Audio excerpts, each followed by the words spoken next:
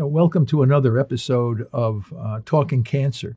Today I'd like to introduce my colleague and associate, Dr. Tomás Duraj, who will be discussing information on his recent study on a new and powerful protocol for managing glioblastoma.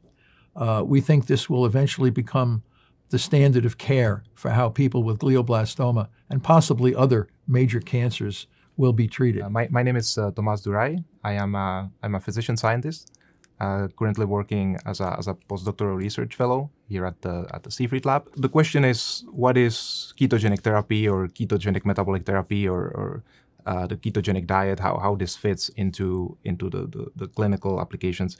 I think one of the problems that we have here is that within the field, this terminology is not very standardized. So you will see that ketogenic diets, for example, are applied across different fields in research and in the clinic. You have them for type 2 diabetes, type 1 diabetes. You have them for epilepsy, of course. That's the classical application that they had.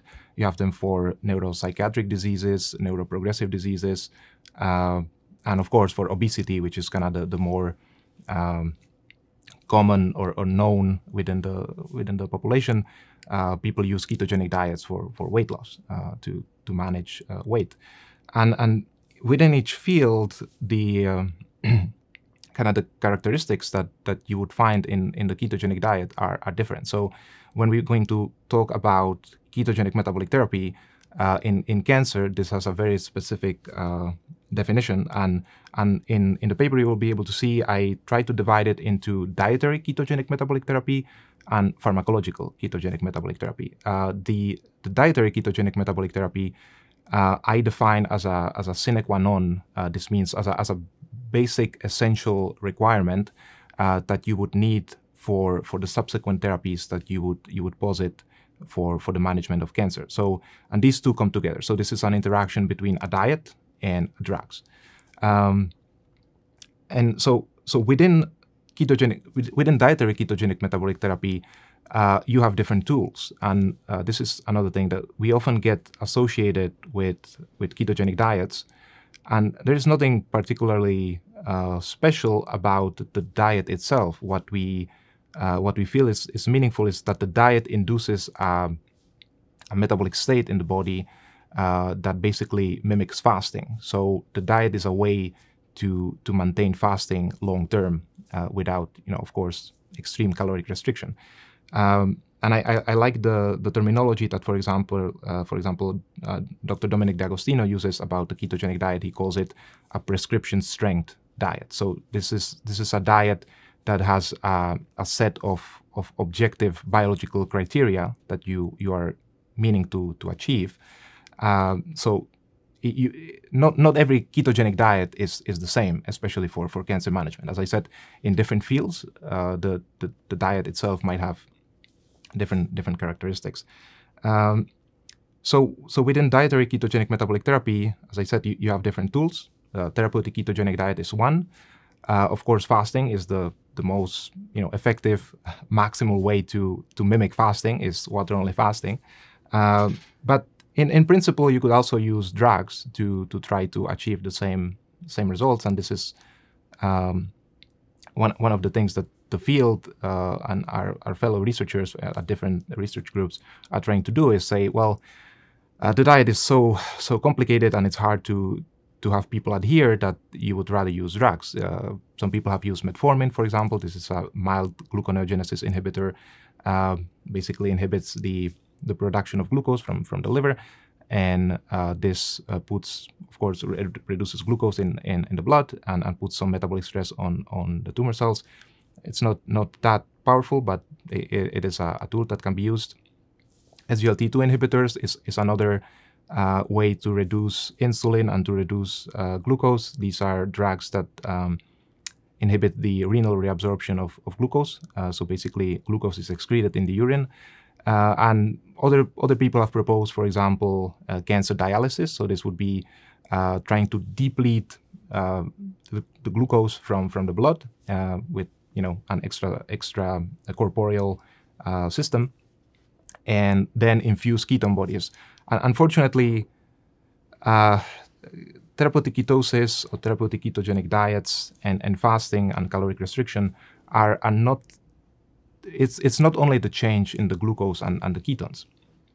It is also, these are endogenous processes that change, thousands of gene expression profiles and metabolic pathways that cannot be, you cannot kind of hack it using drugs, unfortunately. If there was a way to just use a single drug or single intervention to achieve all the benefits that we see from the data that ketogenic diets and fasting and cyclical caloric restriction can have, then of course it would be much easier to propose this. But unfortunately, as I said, this is an endogenous process that can only be achieved using the therapeutic ketosis. So, as I said, we have an umbrella term of ketogenic metabolic therapy. Within this, we have dietary ketogenic metabolic therapy and pharmacological ketogenic metabolic therapy. And within the dietary ketogenic metabolic therapy, we would have different tools. And one of those tools is a ketogenic diet. But as I said, there is the caloric restriction itself, there is fasting mimicking diets, there is a Paleolithic ketogenic diet, a Mediterranean ketogenic diet, slightly more complicated to implement, but still possible, a plant-based ketogenic diet. These could be used, these could all be used cyclically to try to achieve this mimicking of the fasting metabolism that is the ultimate goal, the objective biological goal of ketogenic metabolic therapy. So with the ketogenic diet itself, the objective that we are trying to achieve is to lower our blood glucose. So this is glycemia. So it's a stable, lower than baseline level of glycemia. And of course, there's a demand-driven proportional increase in ketonemia, in ketone body utilization by the body. And this is this metabolic shift towards using fat-derived fuels for energy production. So this is using fatty acids and ketone bodies to supply as a primary contribution to the energetic and the biosynthetic and all the TCA cycle metabolism and oxidative phosphorylation of our body. We are trying to shift away from the use of glucose as our primary fuel to increase the reliance upon these oxidative fat-derived metabolites, which are, as I said, fatty acids and ketone bodies. There's 3 ketone bodies. There's beta-hydroxybutyrate, acetoacetate, and acetone. Beta-hydroxybutyrate is the primary ketone body. So this is the shift. We are with therapeutic ketosis. We are trying to reduce our glycemia and increase our ketonemia. This can be measured in the glucose ketone index, the GKI. Now, as you can imagine, so the glucose ketone index is just a ratio between the glucose that you can measure in a finger prick and a ketone measurement, which is usually beta-hydroxybutyrate. And so you just make the ratio, the division between these two, and you get a value. We usually say a value under 2, GKI under 2 is going in the right direction, and under 1 or below, it would be the optimal level.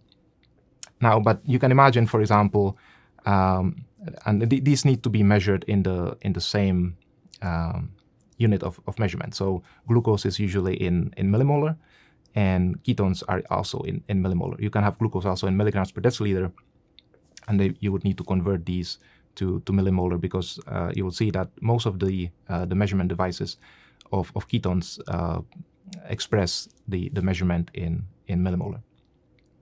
So let's say you have 4 millimolar of glucose and 2 millimolar of ketones, of BHB. This would give you, if you divide 4 between 2, this would give you a GKI of 2. If you have 3.5 millimolar of glucose and 3.5 millimolar of ketones, this would give you a GKI of 1. But you could also have 4 millimolar or even 5 millimolar of glucose and 5 millimolar of ketones, and this would also give you a GKI of 1. even with a relatively normal or high glucose. The normal level of glucose would be around 5 millimolar if you are not following a ketogenic diet. So this is just to say that the absolute levels of glucose are also important, and you would typically try to aim for as low as possible levels of absolute levels of glycemia, of glucose.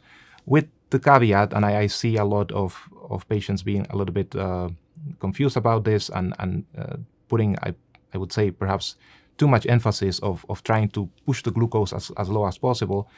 The glucose levels, of course, will be variable, and different stressors can have an impact on these. Lack of sleep, exercise will increase glucose levels, and this is a good increase. Of course, stress, many things, even excess protein can affect the baseline glucose levels a little bit. But this does not mean that you have to freak out and try to reduce them as much as you can. This is just, you are trying to keep your GKI in general and the glucose levels and the ketone levels, glucose as low as possible, ketone levels intermediate or high, depending on what your requirements of energy in the body are, to mimic chronically, to mimic this state of fasting metabolism. So as I said, I think people often give a lot of kind of emphasis on the GKI, but you should not try to hack it. For example, if you could even have a low GKI following a standard diet, if you took some exogenous ketones, then your glucose would be still normal to high, and you could have elevated ketones. But this single measurement of GKI wouldn't mean that you are in ketosis. Wouldn't mean, I mean, technically you would have ketone bodies circulating in the body, but this is not the metabolic state that you are trying to achieve with therapeutic ketosis, therapeutic ketogenic diets, or dietary ketogenic metabolic therapy. You are trying to shift your whole body into a more kind of inhospitable environment for the tumor to grow. You are trying to reduce the resources and the nutrients that would be available for the tumor. And the GKI is simply a proxy indicator that you are moving into the right direction. Of course, ideally, we would be able to measure, insulin signaling should be down, the growth signaling in general should be down, mTOR signaling should be down, AMPK should be upregulated, autophagy should be upregulated, inflammation should be lower. All these things, ideally, we would be able to measure. Some of these things can be measured in a single point, blood analysis, blood work. But what you are trying with the GKI is to sample as often as possible. Ideally, we would use continuous glucose monitors or continuous ketone monitors, at least in the beginning, to get an idea of what the patient is doing in terms of their biological adherence. And this would be an indicator, as long as it's chronically reduced and moving in the right direction, this would be the indicator that you are, because these things are associated. So the GKI is a proxy indicator for all these changes that are beneficial to try to, for sure, at least slow down tumor progression and tumor growth.